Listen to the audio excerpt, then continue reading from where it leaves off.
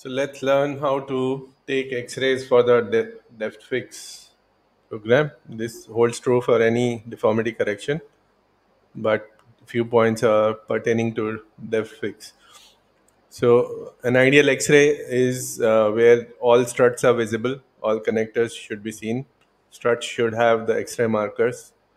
Maximum length of the bone should be visible so that you can mark the shaft axis or and joint axis, etc., to do the corrections.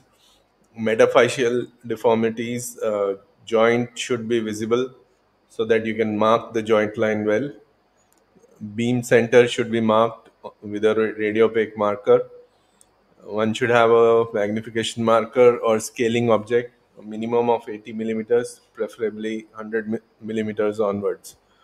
Uh, One has to note down the source to film distance in millimeters, and do not flip any of the X-rays, otherwise there will be an error and you will not be able to match the orange lines.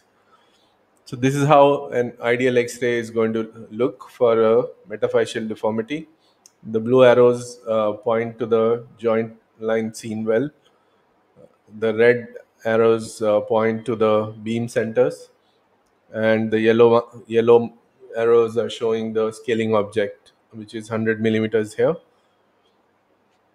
All the struts are well visible, the connectors are well visible, and their uh, X-ray markers are also well seen. There may be an overlap of some struts in either of the views, but that is something which is unavoidable. What we need to concentrate is on how the X-ray, the bone is going to be looking on the X-ray.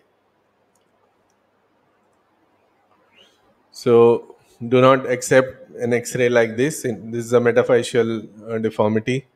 In the AP view, the joint is not seen well. The beam is not centered on the joint. The ring is obscuring the joint, so you will not be able to mark the joint line here. Well, if you don't mark the joint line well, you will not be able to correct the deformity also. Well, same thing on the lateral, not a true lateral. The um, ring is obscuring the joint. Some of the strut is getting cut there.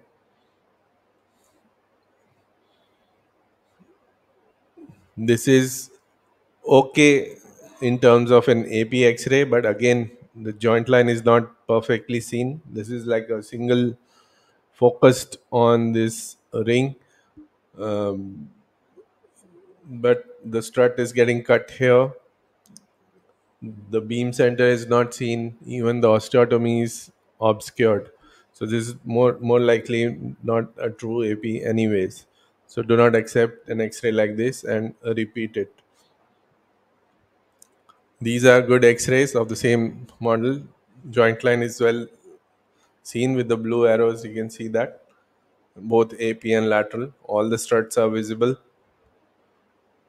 The scaling object has been placed clearly and is not being cut, and these X-rays are okay to proceed with the software.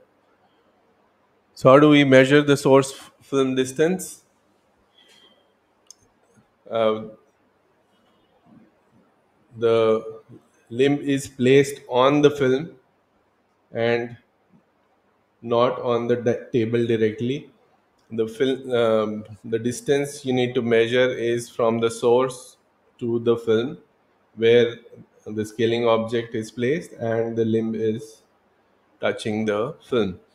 This is not acceptable, where the film is kept inside the bucky and the limb is on the table and the measurement is being taken to the film, but this is wrong. Same thing for the lateral. A true lateral is an ideal orthogonal X-ray. So turning the tube is uh, better.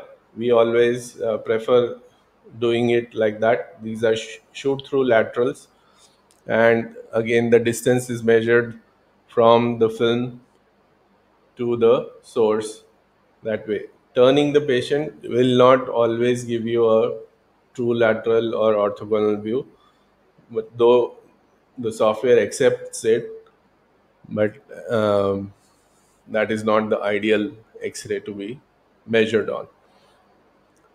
Beam center. So this is what we have been talking about in the X-ray collimator.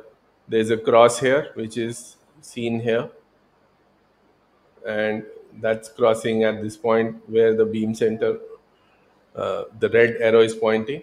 The radio marker is placed there. The yellow arrow is showing the scaling object placed on the film. Same thing on the lateral. That's the X-ray crosshair and the radio opaque marker for the beam center. The yellow arrow there is showing the scaling object. So this is just a video showing how that collimator looks and focusing on the right area. And this is how that beam center is marked. Thank you. Now we go ahead with